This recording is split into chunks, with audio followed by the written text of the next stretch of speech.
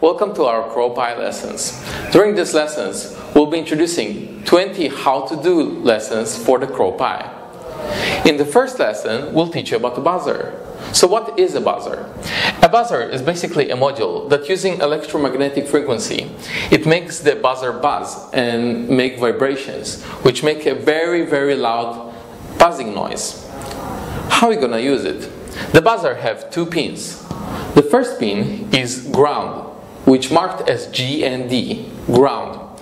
The second pin is voltage, which we will use it to connect to GPIO 12 pin. So there are only two pins, ground and GPIO 12. Luckily to you, you don't need to connect any pins, as we already connected them inside the Raspberry Pi CrowPi PCB. So how are we going to use it? Let's go to the CrowPi and see. So we are back at our CrowPi here. As we said before, the buzzer uses GPIO 12. The buzzer is located right here, and it's connected directly to our Raspberry Pi. Fortunately, we don't need any special modification to make the buzzer work, so we don't need to change the switches or make anything. It works right out of the box. So how do we actually activate this buzzer? To use the buzzer, we'll use our example file located inside our CrowPi folder. To find the file, we'll need to open the CrowPi folder inside our desktop and find the file called buzzer. Double-click on that file and it should open the Python IDE, which will allow us to edit, modify, and execute the file. Inside our IDE, we might be able to find our code. Let's go line by line and see what's going on.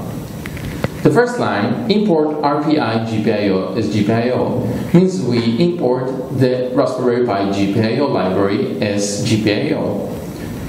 The second library we import is time. We will use the time library to make it sleep. The third line will be buzzer pin. We set the buzzer pin for GPIO 12 as the pin inside our CrowPi. Then we set the GPIO mode into GPIO board.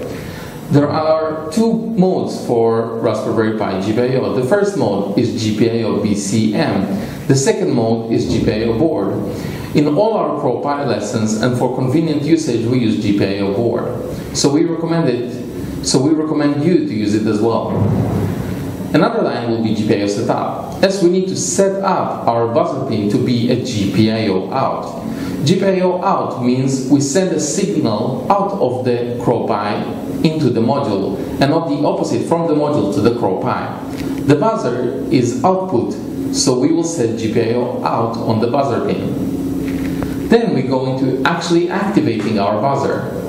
We send a signal GPIO output to buzzer pin, which is pin 12 as we said before, as GPIO high. GPIO high means to give it 1, and GPIO low means to give it 0. So 1 will activate the buzzer and make a very loud buzzing noise. Then we wait 0.5 seconds, which is half a second, using our function time sleep, which located in the time library, which we imported earlier before. And then we output GPIO output GPIO low to the buzzer pin, which makes the buzzer being quiet. And then the final stage will be to GPIO cleanup, to clean up the GPIO pins and make sure we can start all over again and use other pins if necessary. So after we explain line by line, let's execute the code and see what happens. To execute the code, you need to click on the green button that says Run Current Script. Let's click it and see what happens. As you can see, there was a buzzing noise for 0.5 seconds. Let's try to modify it for 2 seconds and see if the buzzing noise can keep louder and longer. As you can see, it was 2 seconds, so it works perfectly normal. You can modify the code, modify the time sleeping interval and see what happens. Play with it for a while and see if you can even make a music or other things using the buzzer. Hope you enjoyed our video and see you in our next lesson.